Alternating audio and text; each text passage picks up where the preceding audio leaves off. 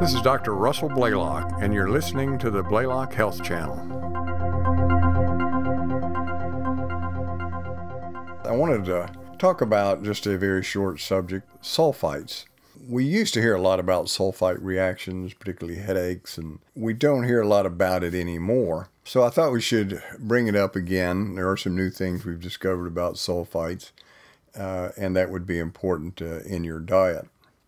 Now, sulfites are a chemical compound that's used to protect foods from spoilage and browning reaction, like when you cut an apple and you see it turn brown on the surface. And it helps protect against the loss of flavor of foods and some suppression of bacterial growth. It's also used as a dough conditioner and a bleach of certain starchy foods, and it's used to stabilize certain types of medications as well. Another form is sulfur dioxide, which is a gas, and it's used to preserve vegetables that are shipped long distances. Being here in Mississippi, most of our vegetables are shipped from California all across the country, and to maintain the vegetables in a fresh state, they expose it to sulfur dioxide, and unfortunately that is converted to sulfite in the vegetables. The most common form of sulfites, and you'll see this on food labels, is things like sulfur dioxide, sodium sulfite, sodium and potassium metabosulfite, sodium, calcium, or potassium bisulfite. These sulfite compounds have been used to process foods for about 200 years by the food industry. But recent research has shown some problems, so the FDA has put some prohibitions on sulfite use. For instance, you can no longer use them to make vegetables crisp and colorful like they used to do in salad bars, particularly with foods that are eaten raw. Companies are required to list sulfites on the label of all processed foods that exceeds 10 parts per million. And foods sold in bulk must have posted signs informing the consumer that these foods contain sulfites. An attempt was made to label potatoes treated with sulfite, but a lawsuit by the, quote, fresh potato industry lobbyists blocked this legislation. So French fries, as they cut them, can be coated with sulfites, and you should be aware of that as a source of sulfite toxicity. Now, in 1985, the FDA established a voluntary adverse reaction monitoring system to track sulfite reactions in foods and beverages. But you have to realize that only a very small percentage of these reactions are ever reported. Over a 10-year period, they collected 1,097 reactions, which included some fatalities. It's estimated that 1% of asthmatics are at risk from eating sulfites or high sulfite foods. Usually is found in the worst asthma cases. And among cortisone-dependent asthmatics, in other words, a really fragile asthmatic, 20% will react adversely to sulfites in foods. And occasionally, some cases of asthma seems to begin with exposure to sulfites in food. But we do know that it will make a significant number of asthmatics worse. Now, the body normally makes some sulfite just in the course of metabolism. That's why you'll find it naturally in some things like wine. Even organic wines will have some sulfites. It's just part of metabolism, particularly as we metabolize a certain sulfur-containing type amino acids like taurine, cysteine, and methionine.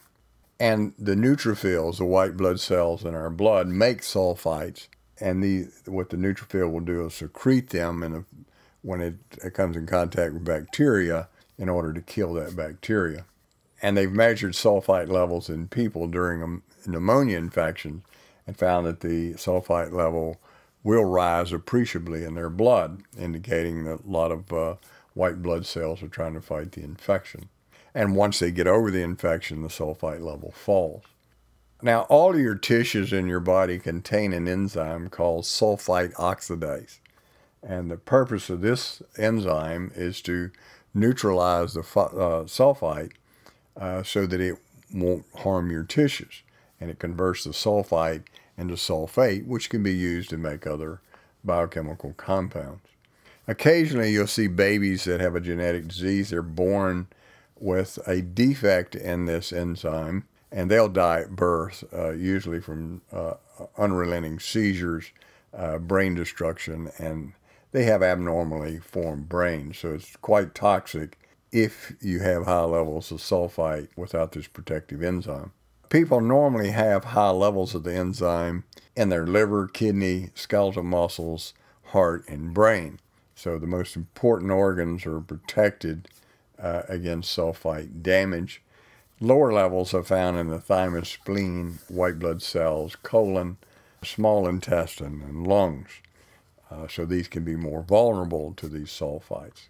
Now, the amount of this enzyme in your tissues is not always the same throughout your lifetime. We know, for instance, this protective enzyme decreases with aging, particularly in chronic illnesses. And that's why sometimes people go through life, can eat a certain food without any problem whatsoever, and suddenly they become sensitive to sulfites. They either have an asthmatic attack or they have severe headaches from the sulfite, and that's because their enzyme has become defective. This is a molybdenum requiring enzyme, and so people that have severe deficiencies in molybdenum, which is not common, will have impaired function of that enzyme and be very sensitive to sulfites in their foods and drinks. Now, wines with sulfites are notorious for causing headaches. Usually white wines more than red because it has a higher content of sulfites, but occasionally you see the opposite. And just as an interesting aside, one study looked at this and found that the problem was not always caused by the sulfites. They found that Hymenoptera can get into the wine. Now, Hymenoptera is a classification in biology of bees and wasps. And they found that the venom, because these bees and wasps get mixed in with the grapes and crushed up, and the venom will end up in the wine, that people react to the venom when they drink the wine. Sulfites in foods are known as a rather potent trigger for migraine-type headaches, particularly in children. Recently, it's been shown that sulfites can also trigger tension-type headaches. So most of your major headaches can be precipitated by sulfites. Sulfites, interestingly, are linked to glutamate toxicity, that is, excitotoxicity. And as we've said in many of the broadcasts, excitotoxicity is central to a number of neurological disorders. High sulfite in the brain and tissues inhibits an enzyme called glutamate dehydrogenase. This enzyme is very important for protecting the brain against toxicity by its own glutamate. So when the enzyme is defective, glutamate levels can rise in the brain and produce problems. The glutamate receptors in the lung, the same thing happens when this enzyme is suppressed. Glutamate levels rise in the lungs and can produce spasm of the bronchioles, producing an asthma attack. It's known that sulfite itself can trigger inflammation. It can trigger the massive production of free radicals and lipid peroxidation products. And it can be a source of chronic inflammation. And it can worsen pre-existing inflammation. For instance, if you have an autoimmune disease or cancer or arthritis, cardiovascular disease, or one of the neurodegenerative diseases and you're consuming food with a lot of sulfites in it, it could make these worse. Experimentally, they create special rats that have very low levels of this sulfite oxidase enzyme, that is the protective enzyme, so they can study the effects of sulfite. And it's shown that sulfites can cause brain inflammation, particularly in the hippocampus, the part of the brain that has to do with recent memory and formation of memories. It also suppresses a number of brain antioxidant enzymes like superoxide dismutase, catalase, and glutathione peroxidase. So it can make the brain a lot more vulnerable to damage by other things. The sulfite, by lowering glutathione in the brain, particularly in the substantia nigra, the part of the brain where most of the pathology occurs in Parkinson's disease. This is very important because this could enhance the risk of Parkinson's disease. It's also known that sulfites worsen the toxicity of a very powerful free radical called peroxynitrite. This free radical is very common in many neurodegenerative diseases as well as other diseases like heart failure and atherosclerosis. So sulfites can greatly enhance the damaging effect of that free radical. Sulfites are known to precipitate seizures and worsen seizures in people who already have the seizures. So what can you do to reduce this toxicity?